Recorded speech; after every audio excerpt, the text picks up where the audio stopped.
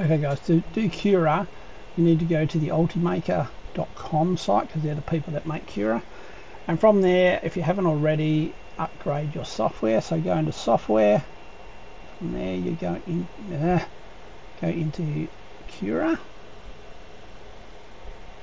And from Cura you go download for free. And from there you can pick which version you want. Now the XE is one that you load just by double clicking on it, and this is a file, it's like the old CD file, so it's a packed file. So if you don't know how to do them, get the XE and it will download for you, and then you just need to load it on your computer. So once it's loaded, open it up. Okay, so once it's open, what you want to do is make sure you have supports turned off. So we'll go right down the bottom, and it will have supports. Well, we don't want a brim on it either, so I'll turn off brim, and we will turn off supports up the top here. Get rid of that. Okay, so once you've gotten rid of that, then you need to come up to the top here where it's got extensions, and from extensions you've got auto towers, and from auto towers you can do all these things down here. And right down the bottom we've got our temperature towers. So we just pick our temperature towers and pick which one you have, which you've got PLA or PLA plus, or PETG, or TPU, or whatever you want from there. We'll do PLA, and boom, it'll do a tower. Now you don't have a choice in this as to what temperature to do it from, but it's going to do it from, oh, look at that, 230 to 280. So it's decided that that is the range for PLA. Okay, and then from there you just slice it and print it. Cool. So that's it for Cura. It's not very hard. Okay, so when your temp tower is finished, you'll get a little tower something like this. So I've stopped it before it's finished, but you get the idea of what's going on. So just go into close-up mode. So you'll see the different temperatures that it's printed at, and then you've got these little spike things which will show you how the spikes print, and then you've got the overhangs to show you how the overhangs print, but you'll be wanting to look at them this way. Yeah, you can see that this the 230 overhang is drooping a little bit more than some of the ones up here, so I would say probably the 215 is the best overhang, just underneath the top there. 220 is not bad, but it's not as good as 215.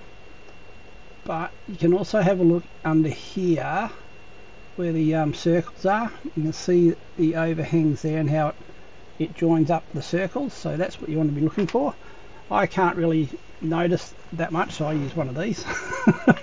It's got a little light on it, and I shine it on and I have a look through that way.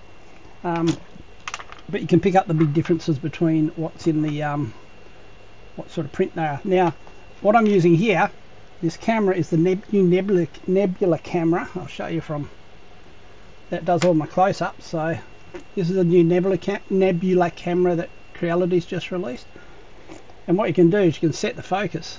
So you can do the distance focus or close-up. So I got it to set to close-up. That's what was blurry when it started when I bought it close-up. You can see it. So this is going to be my little close-up camera.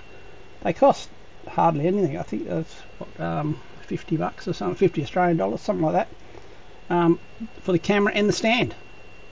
And I'm just using this as plugged straight into my laptop, which sits up there. So it just plugs straight into my laptop, and I've just attached it as another camera. Now what I've ordered another two because I like it so much. I thought, wow, shit, that's a bargain for the price. And I'm going to put one on my KE that's coming in the next couple of days.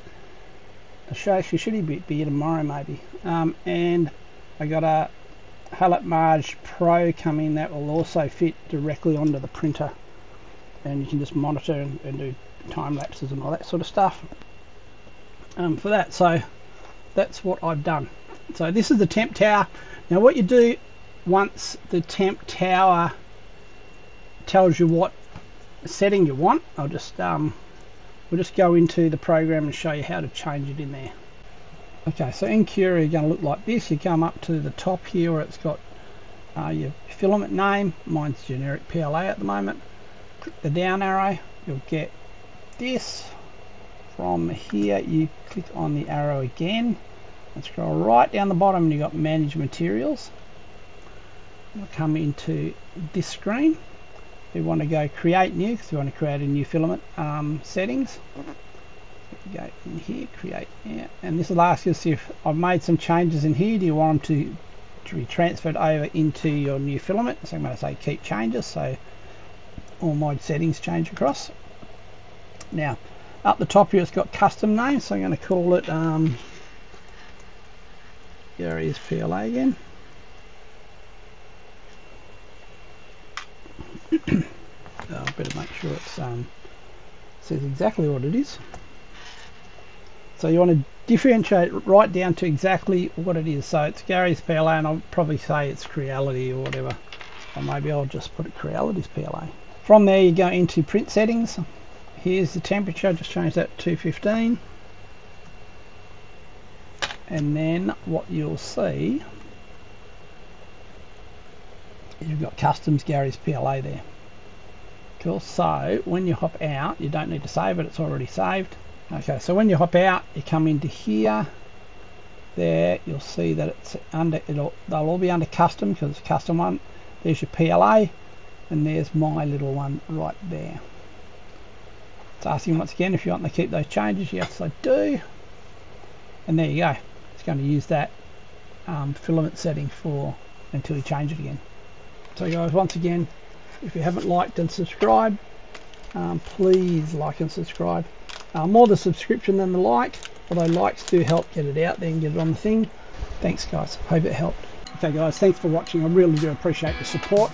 You might like one of these or one of these videos that I've made in the past, so feel free.